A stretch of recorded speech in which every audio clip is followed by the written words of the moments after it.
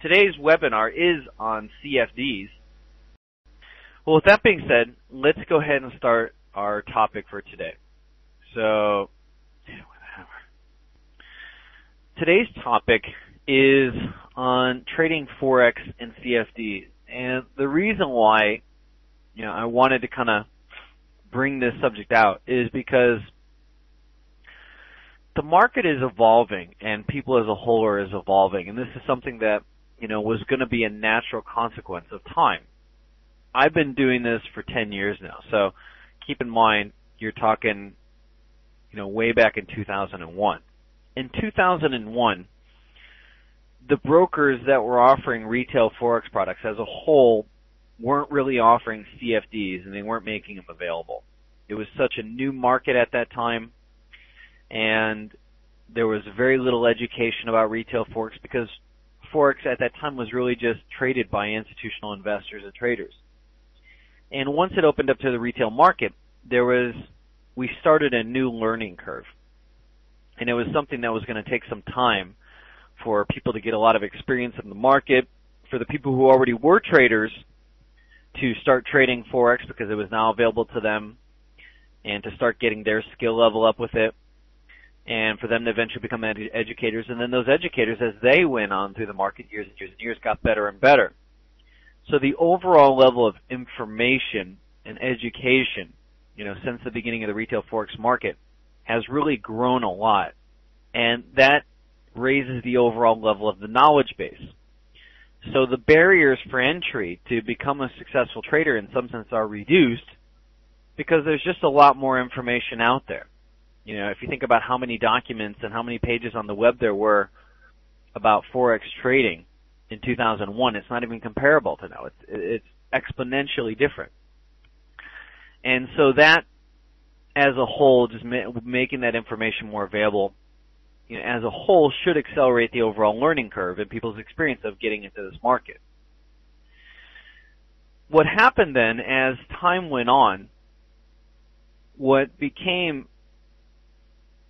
popular was a change in the environment. Before, if you wanted to trade as a whole, as a retail trader, if you wanted to trade, say, stocks, you had to do it off a stock platform. If you want to trade futures, you had to do it off a futures platform.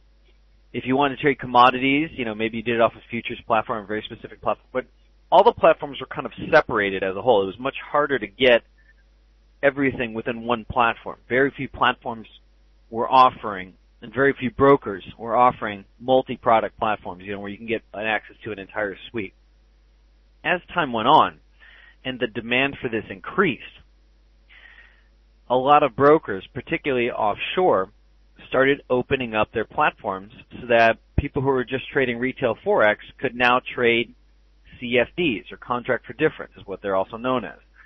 They could trade spot metals. They could trade precious metals. They could trade futures. You could trade indices. You could trade all these things in one platform.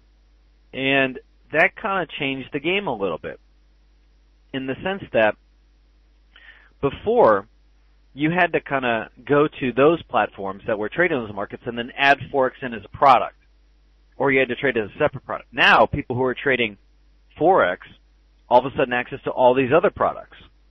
They're now being made available on one platform, and it happens to be where that platform is offering Forex, is offering these other CFDs here. So now we're getting into an environment where a lot of these are becoming more popular. Oil is something that is trading oil is becoming more popular. Trading gold and silver is becoming more popular. Trading indices as a whole is starting to increase in popularity. The ones that get the most press as a whole right now lately have been commodities, precious metals, gold, silver. Oil has been getting a lot of popularity. So the commodities and the CFDs that people are moving into from retail trading Forex into the CFD environment tend to be those three. But people are also starting to move in indices.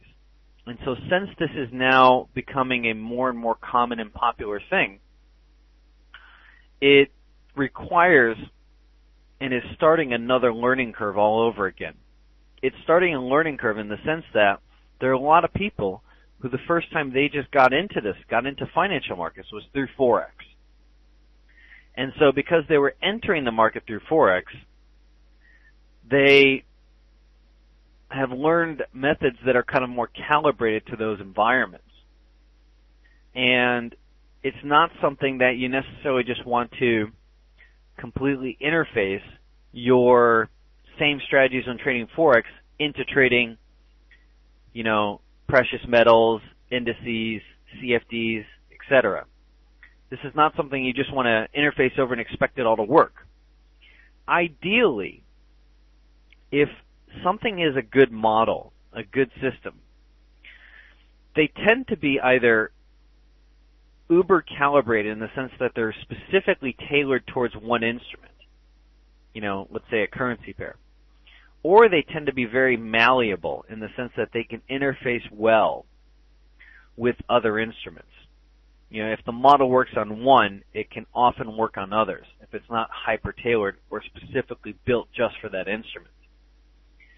So with that being said, it's important to understand that when we trade CFDs and we see these things on our MT4, that we don't just jump in and treat them exactly the same as a currency, because they're not. They're completely different. In some sense, there's one of the most obvious differences is that when you're trading currencies, you're really trading two instruments against each other, and you're trading that relationship. But when I'm trading oil, I'm just really trading oil.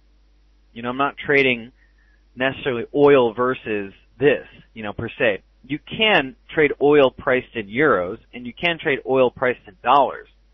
And that does have a bearing on the relationship and the movement of it. But as a whole, if oil is going up for the day, it's going to be going up whether it's, trading against, it's going up strongly against, for the day. It's generally going up strongly against everything. So, with that being the case, it's not quite the same as trading pure currencies. In some sense, you have less variables that you have to monitor. When I'm trading New Zealand against the US dollar, I have to be aware of how New Zealand is as a whole and how the US dollar is as a whole and what that relationship is. Not the same in CFDs.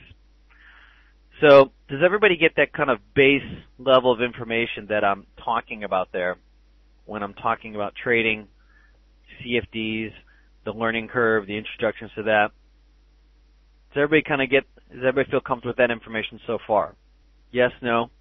Feel free to ask questions at any point in time. I want you guys to feel comfortable with all this information. I want you guys to feel like you're getting everything you need. So, Flash Crash, Yaki. Good to see you again, Yaki.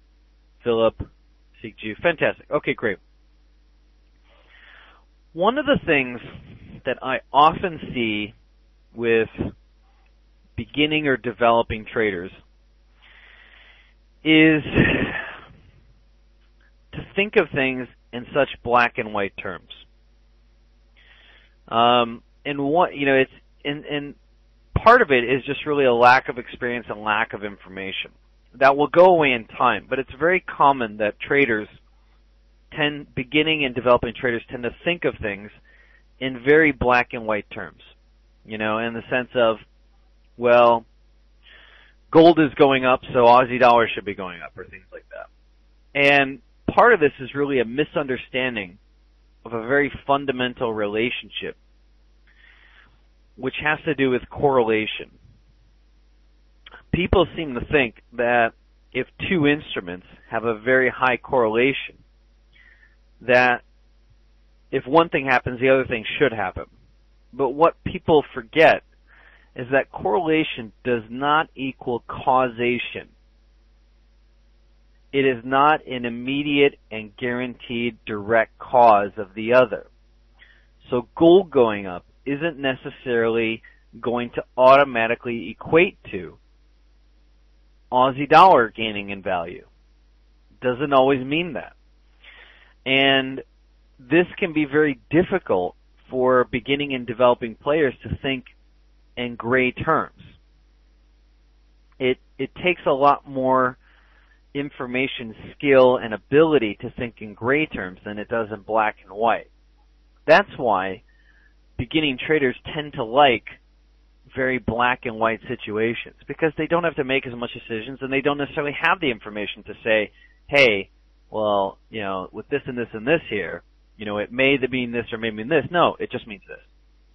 and so it's much easier to think in those terms. But it's important to understand that correlation does not equal causation. How does this relate to CFDs? Well, if you look at the general list of CFDs that are available, they're generally into particular categories. You have, for example, on an MT4 platform, in fact, let's go ahead and change the cam on this one here. Okay, I'm not sure if you just see the chart on MT4 or you actually see the whole platform. Maybe just the chart. But on an MT4 platform, let's say you are just the chart. Okay, that's good to know. So if you are a non-U.S. resident, then trading CFDs is pretty easy. But if you're a U.S. resident, you generally only have two options to trade CFDs, because in the U.S. they have certain regulations around them. One is you open up an offshore corporation and you trade funds through that offshore corporation. And there's tremendous advantages to having an offshore corporation, but that's not what this class is about. So that's one way to trade it if you're a U.S. resident. The other way to trade it is to be an accredited investor, such as you have $1 million in liquid cash. Once you have $1 million in liquid cash and you're considered an accredited investor inside the U.S., then it doesn't matter whether you are domiciled there or not. You can trade that. You can kind of start moving into offshore brokers. There's a lot of offshore brokers that will say, okay, you have $1 million in liquid cash, you're an accredited investor. That being said, you can come over. And part of that really has to do with savviness and risk. They feel like, okay, if you have that much money, then you have a certain level of skill and savviness that, you're not going to get destroyed by trading CFDs. The reason is, in the States, when you're trading these instruments, you're not trading them on heavy margin. So you're not trading them on heavy leverage.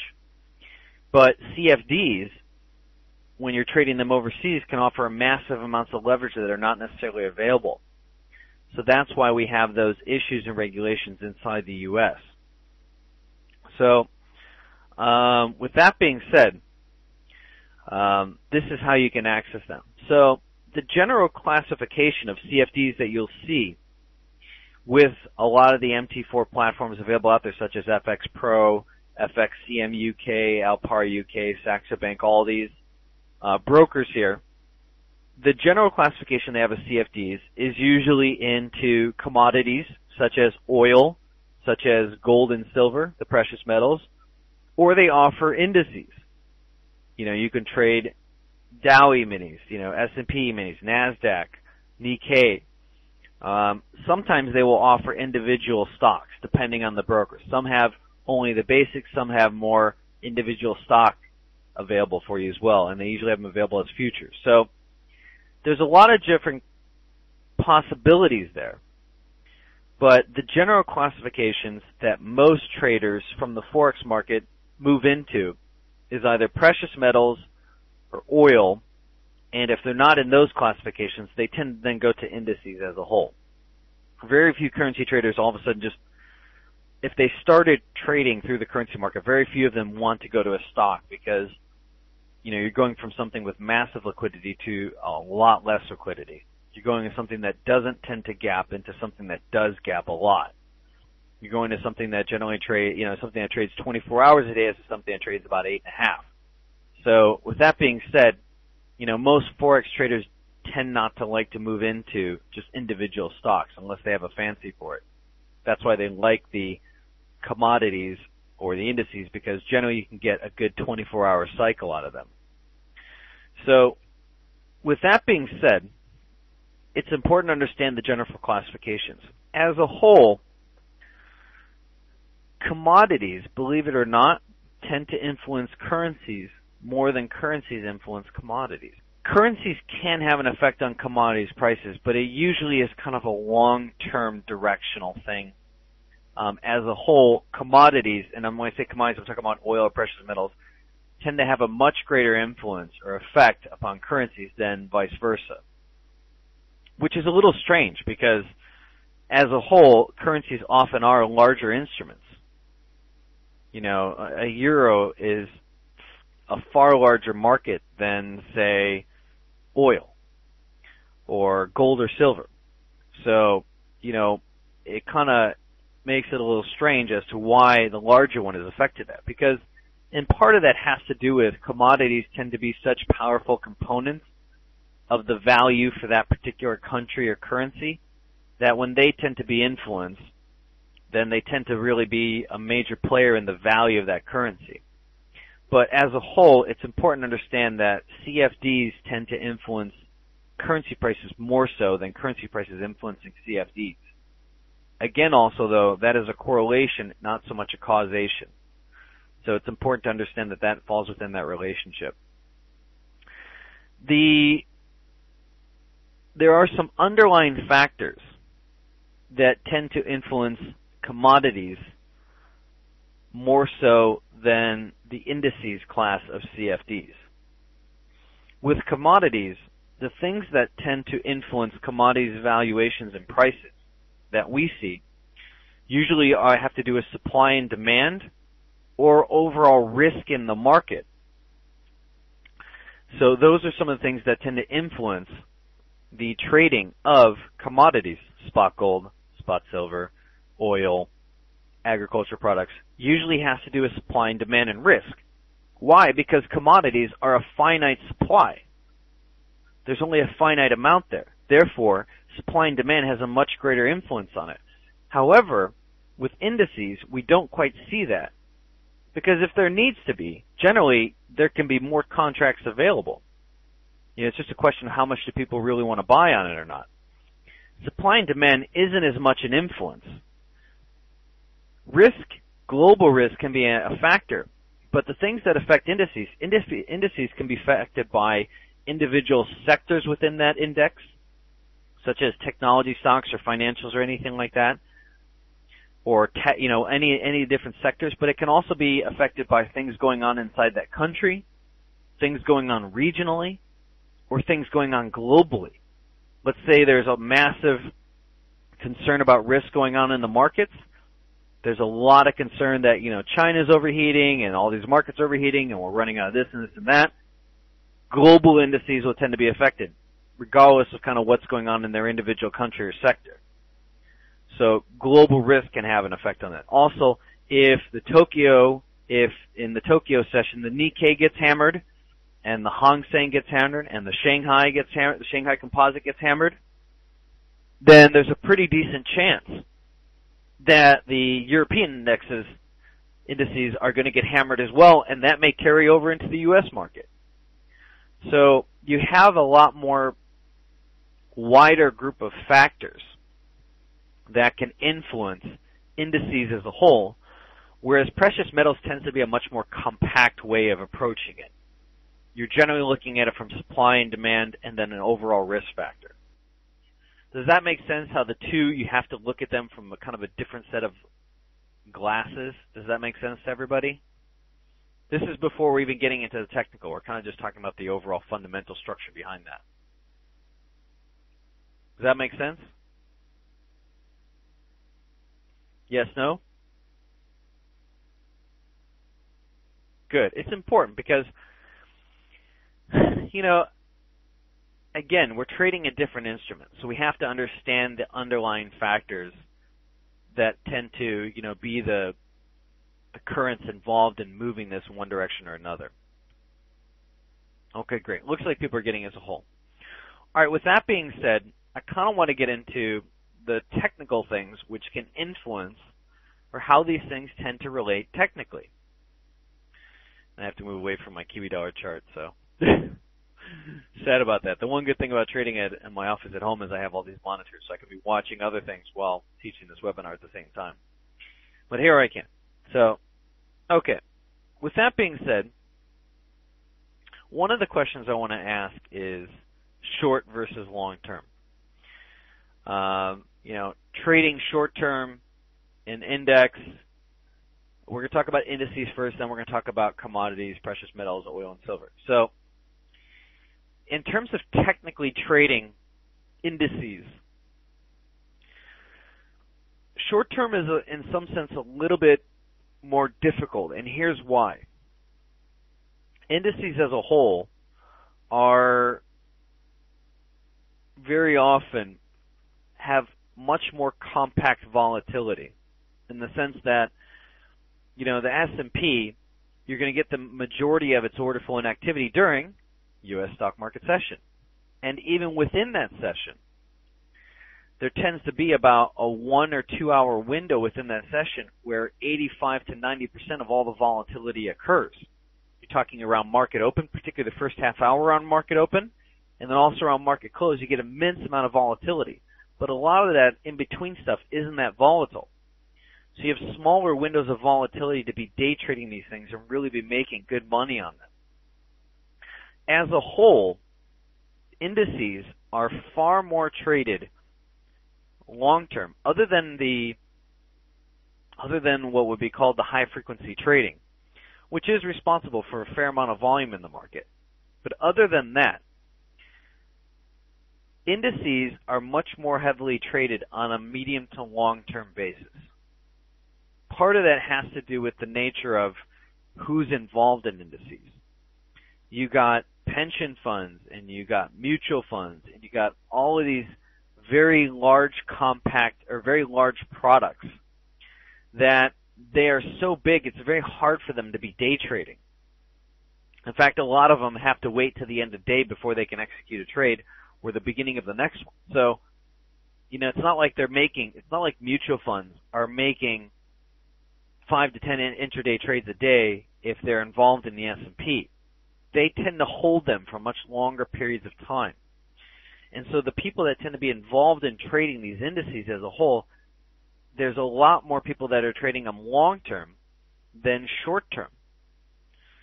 So with that being said, from a technical basis, because of the short compact volatility these things have, and because of the players that are generally involved in trading indices, these instruments tend to be much more technically sound on a long-term basis, and trading them short-term is a lot more difficult. That doesn't mean there aren't opportunities on the short-term time frames, 5 minutes, 15 minutes, 30 minutes, 1 hour, and things like that.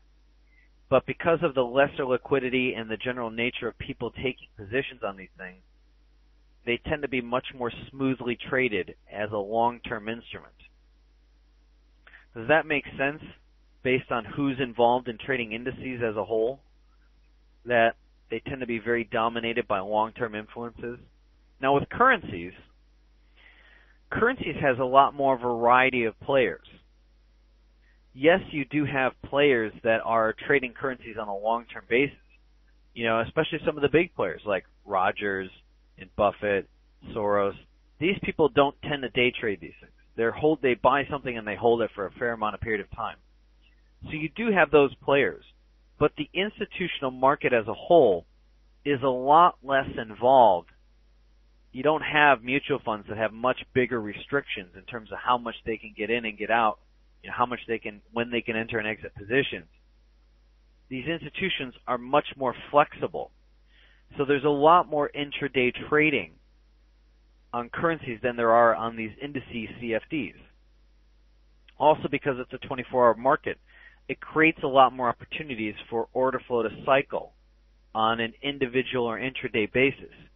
So currencies is if you're going to trade something on a short-term basis, currencies is one of your best instruments to do that. Because the large majority of the institutional market is much more actively involved in that type of trading. So there's a major difference there. If you want to only be an intraday trader, I generally recommend trading currencies more than I would indices. Not that you can't indices, it's a lot different instrument, and the liquidity is just not as great sometimes. So you're going to get a lot more choppiness on an index than you will on a currency. You're also going to get a lot more gaps on things like that on indexes than you will on currencies, just because of pure liquidity. So in terms of being a more technically pure market, currencies as a whole is going to be far more technically pure because of the pure liquidity involved than indices will. You're talking as a whole $4 trillion. Now keep in mind that $4 trillion is not all spot. Spot is only about $1.5 trillion a day. Now spot's not the only thing moving the markets, but as a whole, spot transactions is only $1.5 trillion a day. That $4 trillion is not all spot. We'll be getting into gold and precious metals in just a second. So now, in fact, that's actually next on the list. So as a whole, I generally recommend trading the CFDs for indices on 4 hours and daily time frames, and it's much more suited towards medium-term swing trading and position trading. Indices are much more suited towards that. It's just the nature of how they function. In terms of, we'll get into that question in just a second there, Biz. So, in terms of commodities, some of these can have some pretty good liquidity involved in them. Oil as a whole is a very well traded commodity. It's traded globally. It's something that all kinds of countries have interest in. It's something that almost everybody on the planet is using. If you own a plastic product, which everybody does for the most part, you're involved in oil. Oil is something that is very valuable, to some degree, unfortunately, but very valuable to the everyday functioning of all things that we do. So oil has a very high demand in the environment as a whole. That's why, as a commodity, it's pretty much one of the largest commodities out there in terms of actively trading and participation. Gold is also pretty active, but definitely not as much as a whole, and then silver way less than gold. Keep in mind, it was when we had that big sell-off in silver, it only took about, 30,000 tons to affect the price of that. There's no way 30,000 tons would affect gold that much to create a 33% drop in the value of it. It just wouldn't happen. So, silver is a much smaller market. Now, in terms of trading gold and silver short-term versus long-term, they do have a lot of underlying, I guess you can say, fundamental reasons that they can be driven in one direction, long or short, based on the fundamentals or the macroeconomics of it. But there's a lot more speculation on a short-term basis on gold and silver and oil. There's just a lot more speculating as a whole, because a lot of the people that are trading these instruments aren't necessarily confined by the big bulky things that mutual funds and pension funds have in terms of trading and things like that. There's just a lot of speculation going on in that. So with that being said, these are things that you can trade much more viably from a technical perspective on a shorter term basis. I tend to prefer 4 hours in daily charts for trading pretty much anything. No matter what instrument I'm working on, the 4 hours in daily time frames tend to be just consistent and accurate as a whole. Whereas some instruments, if I needed to, I could trade off of 1 hour time frames. But other instruments, I would feel that they weren't really set up for that. So it's important to understand that there are those differences between the two. Does that all make sense there? And I want to get in a couple of these questions here. Hopefully I've given you some information, Milo, about gold. But does that all make sense through everybody there? Cool. Okay, Biff says, why not trade a currency or index ETF which is regulated through an exchange? Well, first of all, you're going to get better pricing and better execution by trading a currency through a non-index, because you're going to have a lot more players that can offer liquidity. Whereas an index, you only have or a currency that's traded through a regulated exchange, you're going to have a lot less liquidity available. That's why currencies are so much more liquid as a whole, and you're going to get much tighter pricing on that, is because you have so many people that you can choose from. A lot of brokers have what is called a trade aggregator, where they are circling through 12 of, the world's largest banks to say who's giving you the best price on that particular currency at that time. Who's got the most liquidity? Who can give it to you? Whereas an index, you're stuck in a much more contained environment when you're trading through exchanges. As a whole, I generally don't like trading through exchanges. And the reason being is because if you understand how a lot of exchanges work, they are much more easily manipulated anybody who trades stocks, if you know anything about what a specialist does, you will pretty much understand that the people who are specialists in many of the exchanges, they are the biggest manipulators in the industry. It's ridiculous some of the things that they can get away with. You know, for a long time there was a law in place that these specialists, who are basically people, the only way you can get these jobs unless you're born into the family or you know somebody in the family basically, these are people that are kind of working pretty much on the exchanges there, and they're seeing all the liquidity and order flow coming through. So if they see an order, if they get a bunch of orders to come in that they have to fill, they could actually wait a minute, actually it was 2 minutes before they could execute the order. Price could change dramatically in 2 minutes. And if they see a really huge order coming in, they can say, ooh, this looks like a good buy. They buy it, they get their orders in early, then they execute the order flow to come through, and then they're just riding the wave of those people that came in before them. So exchanges, because of it being a much smaller environment, decreases competition, and it increases the possibility of things getting manipulated from the inside. Whereas if I have 12 different banks that I can choose from, well then, you know, if one bank's not giving me the price I want, I still have 11 others that I can choose from. And I like that, to have more options. You know, when you go to buy something, you know, if you want to go buy a car, you probably wouldn't like it if there was just one dealership that was offering that. You want the option that there are multiple dealerships so you can take advantage if somebody's going to give you a better price. So I generally don't prefer trading currencies or indexes through exchanges. I generally like, in the sense, I generally like index ETF. I generally like having options. So hopefully that answers your question. Also, when you're trading them as CFDs, the chances are you can get a little bit more leverage than you could if you were just trading them directly through an index, through an exchange. So that's something to consider. That's kind of the whole point of CFDs, and that's why it's such a hot button topic inside the U.S., because of the leverage that is offered. And let's face it, if you grew up and you started trading financial instruments through Forex, you like leverage.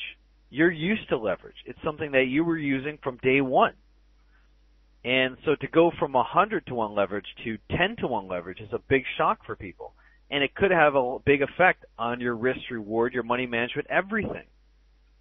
So with that being said, it changes the nature of the game based on the fact that you generally have a lot less leverage when you're trading direct as opposed to trading a CFD. Does that make sense there? Yes, no? And did everybody get, it seems like everybody got the whole thing about the technicals. Yes? Okay, fantastic. So, with that being said, I want to talk about, if you have seen any of my webinars over the last 4 years, and I hope you have. If you haven't, shame on you. But I have a ton of recordings, and 2 of the strategies that I have been championing for the last 4 years here is Ichimoku trading and price action trading. And so, if any of you have been following those methods and those things and looked at all those videos, you know, maybe you've gotten a feel for one or the other. Maybe you like both, maybe you use both. And what I wanted to do is really talk about how well these instruments or these techniques or systems tend to function on this group of CFDs. So I want to start off with, now Kisi says, did you write an Ichimoku book? Not yet. My publisher has my price action and pivot points book. He was on vacation traveling in Central America. He's just gone back, so now he's doing heavy work on my book to hopefully getting it out soon. Once that's done, you know, and kind of out the door, I'm going to take about a 1 to 3 month period off, and then I'm going to spend a lot of time working very heavily on the Ichimoku book. But when I write this Ichimoku book, the plan is that I kind of want to write a tome, you know, in the sense of I want to write a really big book on it, and I want to cover all instruments, And I also want to be working off the translations that I have from from not only the Ichimoku books that are out there, but also the original one as well, which I have a copy of. It's a massive book. It's 1,000 pages over 4 volumes. So I want to really kind of hammer into those books, and then I really want to write a massive book on Ichimoku. There's actually a lot of things I'd like to do with it. I even want to create a new indicator to be added to the Ichimoku cloud as a whole. So there's just a lot of things I want to do with that. I feel like the literature out there, in terms of the books that are out there, have really been subpar, and they really didn't offer that much new material, and they really underperformed. Some of them really underperformed, some of them did okay, but I don't see anything out there that is just, the reference book. Where people say, wow, this is the book. Kind of like Neeson was able to create a book that is the book on candlesticks, to some degree. I want to create that book. And if I'm going to do that, I want to really work on that one. So that's my next big book project, but that's going to take some time. I plan on going to Japan, doing a lot of interviews with top traders there. And then I also have to talk about it with my publisher as to how we do it. And as Philip J. said, do publishers like to stretch a topic like this across several books these days, not write a big book? That's an important question. It really depends on, do we want to create a massive work like something that has maybe a few volumes to it, or the Ichimoku Bible, or there's many different approaches we can do. We can do one book that is just pure quantitative strategies on Ichimoku. We can do one that is just interpretation, translation of it. We can do one book that's just the translation of the original text, which has never been translated into English.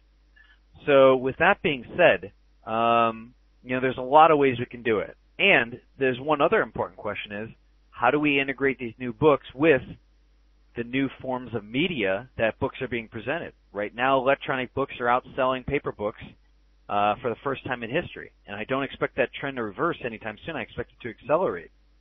So do I create a book that is built for more electronic media, more of an ebook style, for the iPad or the Kindle? Or do I even include it in such a way that if I do it for electronic, media, do I create it with certain flash animations or things like that, which can make it a lot more interesting? So there's a lot of ways that it could be done. So hopefully answers your question. But we're getting off topic here. So with that being said, I want to talk about these instruments as a whole and how they tend to work on Ichimoku. And then we'll go through all the instruments, we'll go through the indices, we'll go through the commodities, we'll go through the metals and everything like that. And then we'll go over price action triggers as a whole and how they tend to function. I would like to say, in some sense I could make it easy, that Ichimoku tends to do really well on 4-hour and daily time frames across all these instruments. But it's not entirely true. Ichimoku tends to do really well, and let's start off with oil, then we're going to work on gold and silver, and then we're going to work on indices after that. So Ichimoku as a whole, believe it or not, doesn't tend to do super fantastic. It's good, but it's not fantastic on daily charts for oil.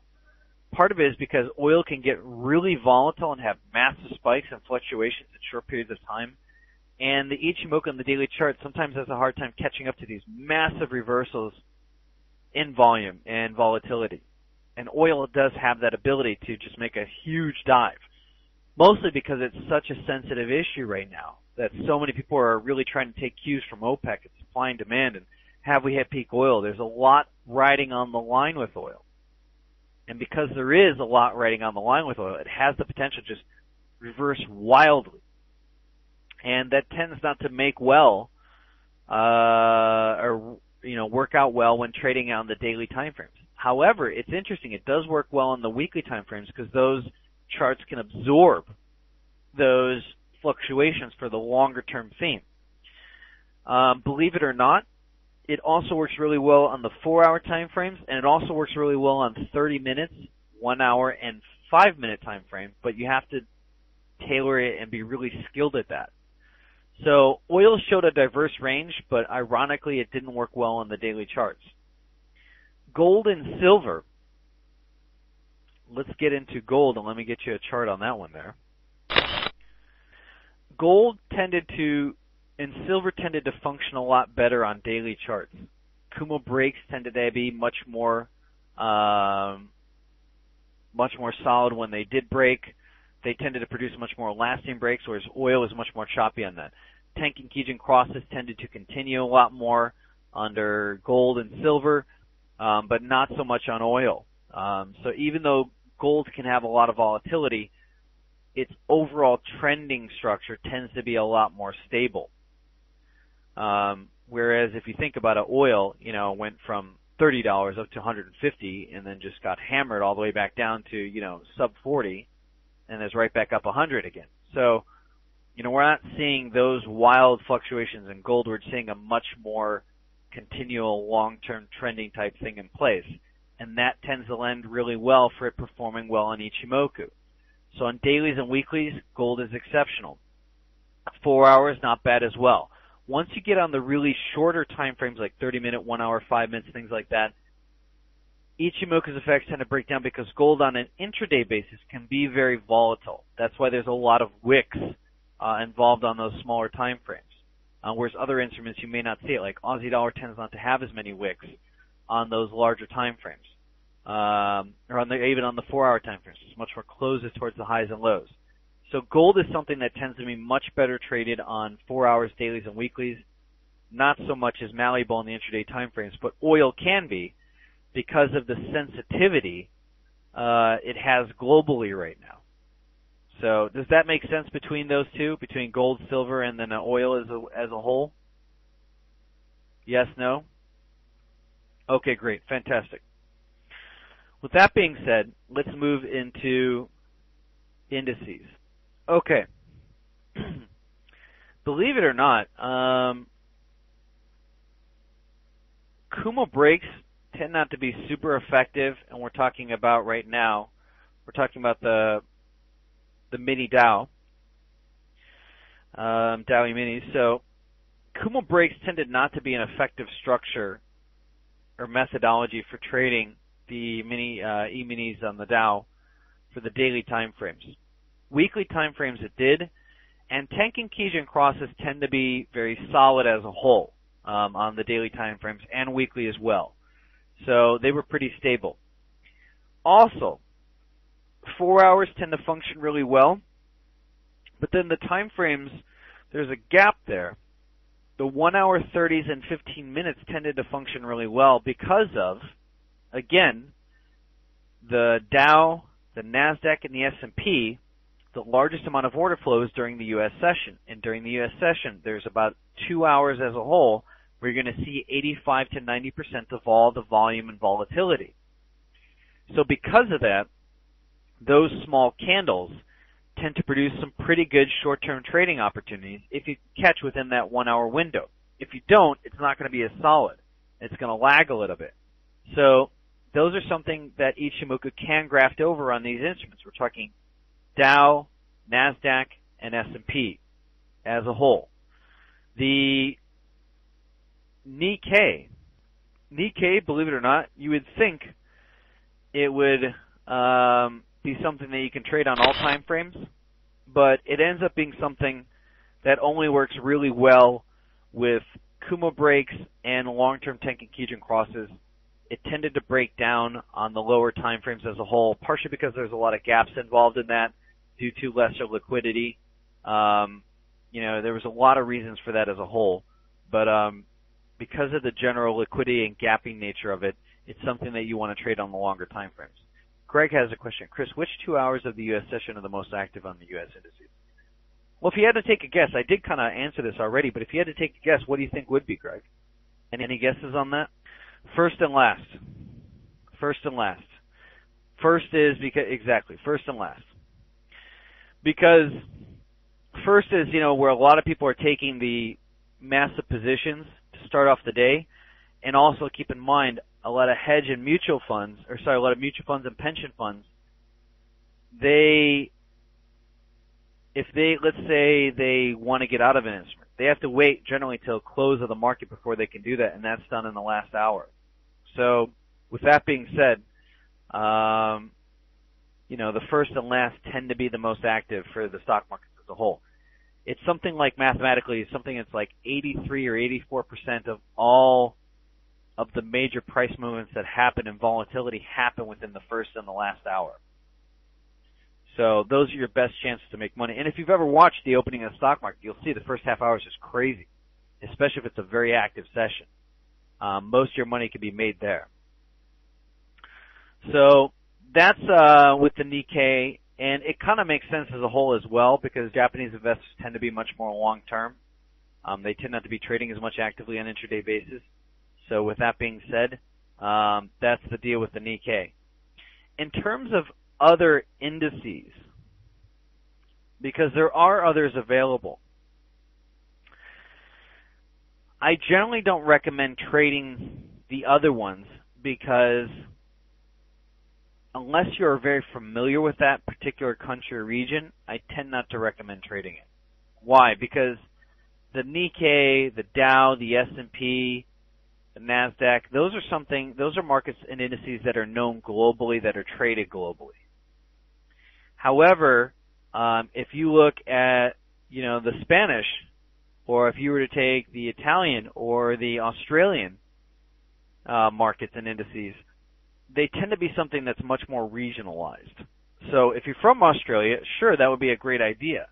But if you're not from that, you're going to have a lot less inside information and understanding of what's going on in that country to trade it. I know one woman who she just trades mostly the Swiss exchanges. So with that being said, for her, she can trade it. Even though I'm a far better trader than she is, I would do probably more poorly on her trading her exchange than she would, because she's just so familiar and knows so much about the markets there internally. And I'm 10 times the trader she is. DAX is something that is known globally, but it's not going to be traded as much as Dow, S&P, Nikkei. As a whole, those are much more broadly based markets.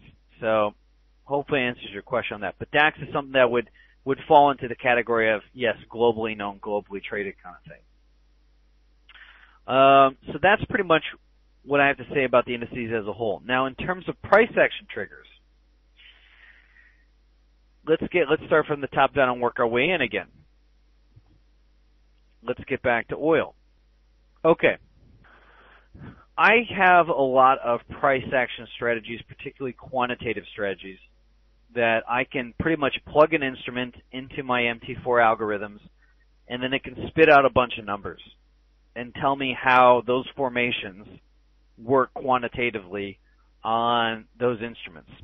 And believe it or not,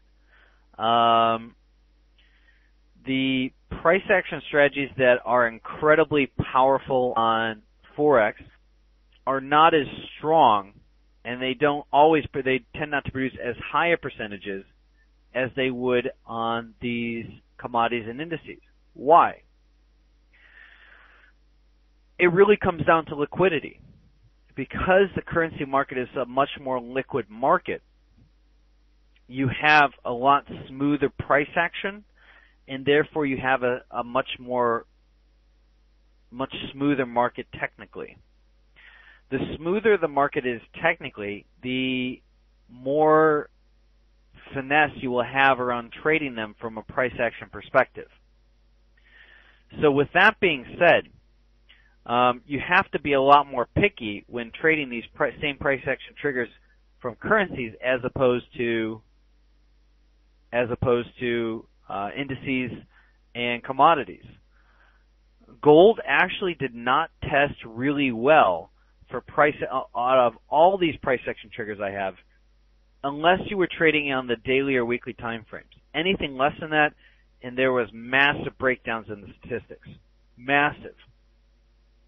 If you were trading silver, they tended to perform a little bit better, but statistically they were not that much better.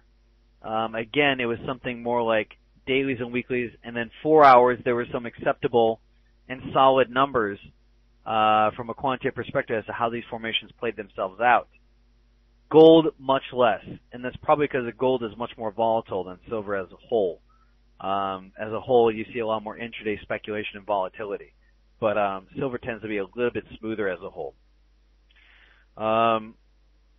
In terms of oil, the price action triggers, again, were much more limited to daily charts. It did have some 4-hour quantitative signals that performed decent, but there were certain quantitative statistics and figures that I could get on currencies that would tell me anywhere from 60 to 90% chance that they were going to trigger. It was much harder to get anything above 80% on oil or gold or silver. So that tells me that the liquidity and the volatility and the extremities of them, much harder to trade from a price action perspective. So you have to be aware. It's not that price action is less effective. It's just there's less liquidity. It's not a defect in price action. It's a defect of liquidity. So if you have a really good price action setup that you trade on currencies and it's very successful, don't expect to just graft it over and it's going to perform just the same. It's not. It's going to be very, very different. Statistics vary wildly in comparing CFDs to currencies. The indices, even more so, because, particularly the Nikkei and any of the more outer ones, because they have a lot less liquidity, they have a lot more gaps. So if you think about it, when do you see gaps in currencies? Once a week. Market open. When do you see gaps in some of the stock markets? You could have it from day to day. The Nikkei could gap wildly from one day to the next. You could have several gaps within the same week. That would almost never happen in currencies. So because of that, a lot of these price action triggers can just get kicked because of the pure nature of the gaps. So with that being said,